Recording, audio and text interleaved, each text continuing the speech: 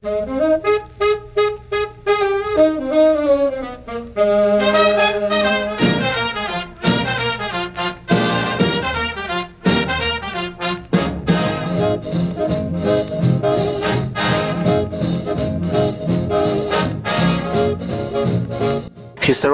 is a diagnostic procedure which allows the examination of the cervical canal and the inspection of the uterine cavity.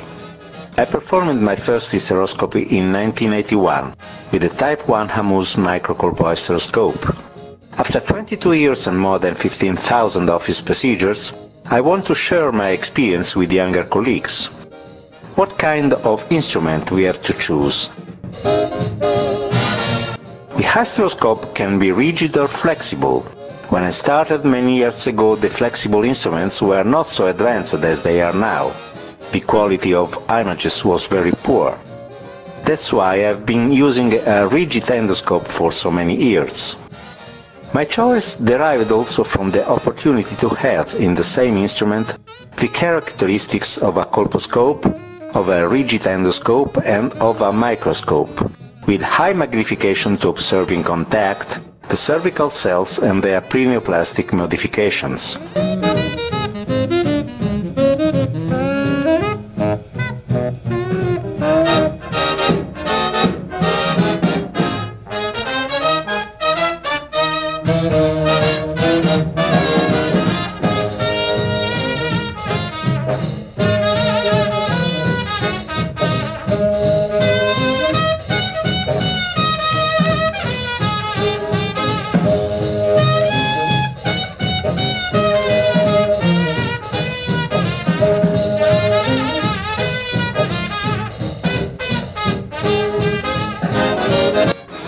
Anyway, the contact hysteroscope is not very useful for the endometrium, and a panoramic view is much more helpful in diagnosing intrauterine pathologies.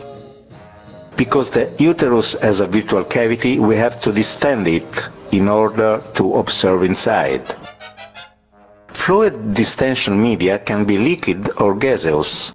Both have advantages and defects.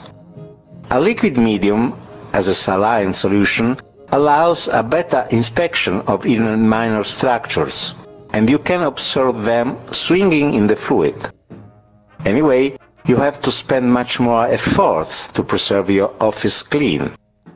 Another benefit is that you can't produce any irritation on the phrenic nerve. The use of CO2, on the contrary, is much more easier, but the intrauterine pressure can hide minor changes in the endometrium. Patients can undergo a light pain on their right shoulder due to the effect of carbonic acid on the diaphragm. The insufflation can be arranged with a switch around 70-90 mm of Hg. Then you can watch at the pressure and the flow on the insufflator to prevent unintended injuries to the patient. The main trouble that you can encounter during the first procedures is to introduce the endoscope throughout the cervical canal into the uterine cavity without producing any discomfort to the patient. How can you reach this target? You must have in mind that the endoscope has a 30-degree oblique view. This allows to completely control lateral structures using a rigid endoscope by simply rotating the instrument on its axis.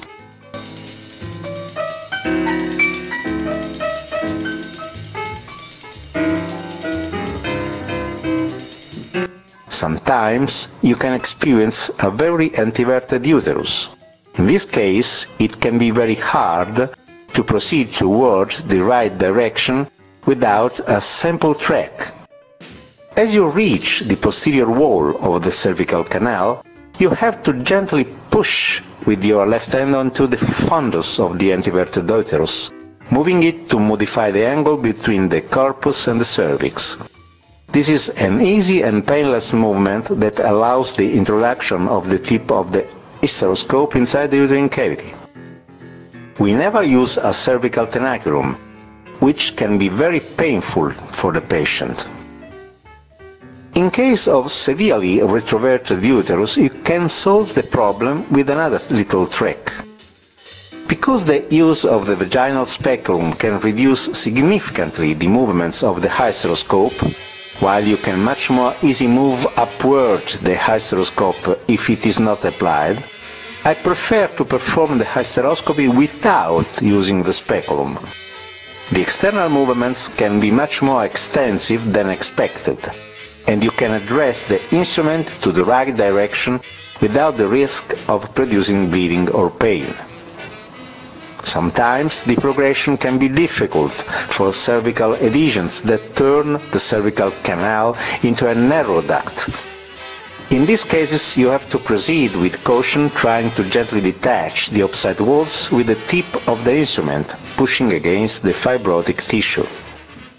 This procedure must be very soft, always performed under direct visual control, watching at the heart rate of the patient. Remember to ask frequently if she feels any pain or she experiences any problem related to a vagal stimulation. Once you have entered the uterine cavity, get a general view of this shape. Then look at the right cornual side, at the fundus, go to the left tubal ostium, watch at the characteristics of the endometrium, then draw back the hysteroscope observing the cervical canal before removing the instrument from the external os.